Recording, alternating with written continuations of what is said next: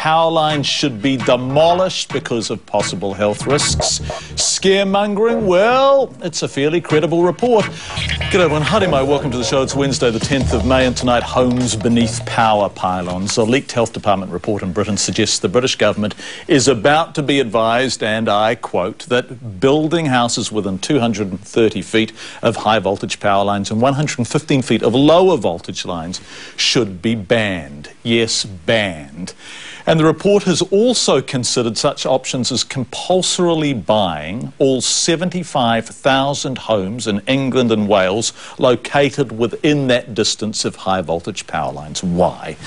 Well, in part it's a response to a major study conducted by Oxford University. That study of 29,000 cases of childhood cancer, including 9,700 of leukemia, found a raised risk of childhood leukemia in children who live within 200 metres of high voltage lines at birth. How raised was the risk? Well, the study concluded that those within 200 metres were around 69% more likely to develop leukemia than children living further away. 69%, that's a striking increase.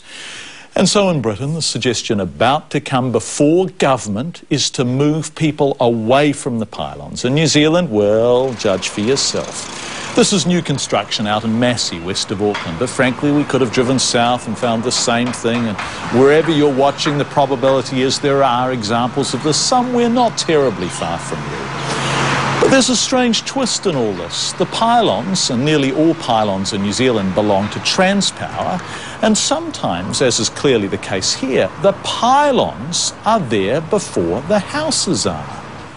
Yes, city councils, regional councils and short local government is still drafting regional plans that allow houses, schools, you name it, to be built beneath high voltage power pylons. Still.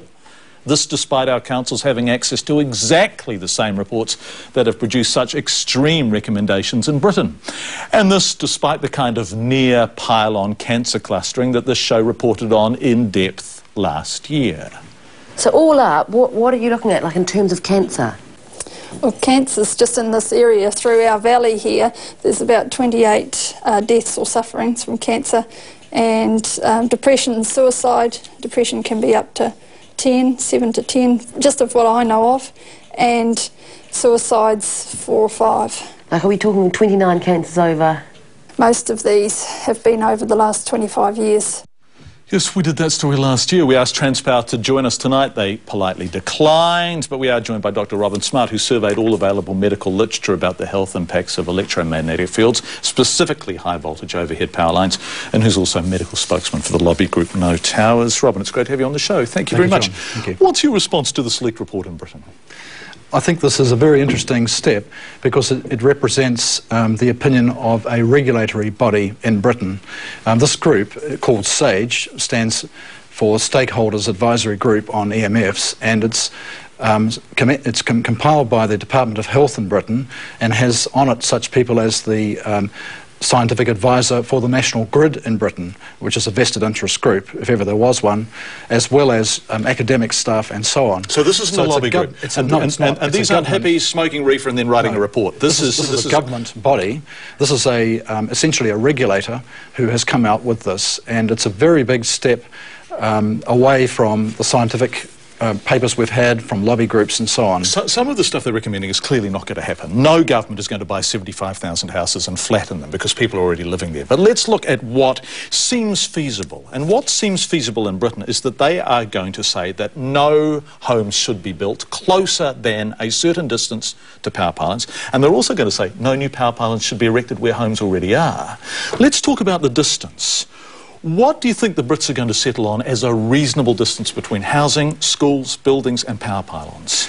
Well, the report suggests the distance they're going for is around about 230 feet or 70 metres from the line, which gives you an easement strip width of probably about 150, 160 metres. OK, let's talk about the difference between that. So at the moment, if you're going to have 230 feet, that's a line of 230 feet from the power line itself to the house on either side. Yes, and then you've got the width of the line itself, which is probably about 15 metres. So you end up with a width of about 150, 160 metres for their easement strip. Okay, now Transpower talk about easement strips in New Zealand. What's the easement strip here? The Transpower plan for their 400 kV line was a 65-metre wide strip. That is 25 metres from the line on each side and 15 metres for the line itself. So that is less than half what's being talked about in Britain. Miles less. And reading between the lines of the report, I think that the British are going for a level of probably about 0.4 microteslas. Okay, we've been looking at telecoms recalcitrants to walk away from a position of monopolistic advantage. One can understand, actually, that Transpower don't really want to, you know, foul their own nest. So someone else has to drive this, in the same way that the government's driven the telecom business. Yes. Who has to step up here and say, OK, Transpower, this is going to be the distance? Well, I think it comes down to the government, finally, to the ministers involved, and they really, the buck probably stops with them ultimately to make the decision on this. One can't expect Transpower to make this decision because the reason they want a narrow easement strip is basically money. The wider the easement strip, the more land they have to buy and the more it costs. And you get to a point where it's just not economic to build an overhead line. And given that we own Transpower, the more it costs Transpower, the more it costs us. Yes. So there's no overwhelming incentive for anyone to act here, is there? Well, there is, in the interest of standards, and obviously there's a lot of arguments in favour of not having these great big lines and the huge pylons, the aesthetic argument, this health argument. Well, Robin, one of the things... So there are many... It does affect the community quite broadly, not just simply Transpower. Absolutely, and that's what Oxford University found in an overwhelming and compelling way. One thing I'm curious about is that local council, where Transpower was there first, local councils are still allowing houses to be built beneath pylons. Should draft plans change? Well, yes, we've made submissions to the Manukau City Council, who, as you've said in your intro, are still building houses under pylons. Yes. And they are sort of talking about it, but really the councils have not got out of the blocks yet on the issue. So it's time for governance, both from local government and central government, and it's time to emulate what they're about to do in Britain? Yes, indeed, yes. Excellent. Robin Smart, Dr. Robin Smart, thank you very much indeed for joining us this evening. Thank you.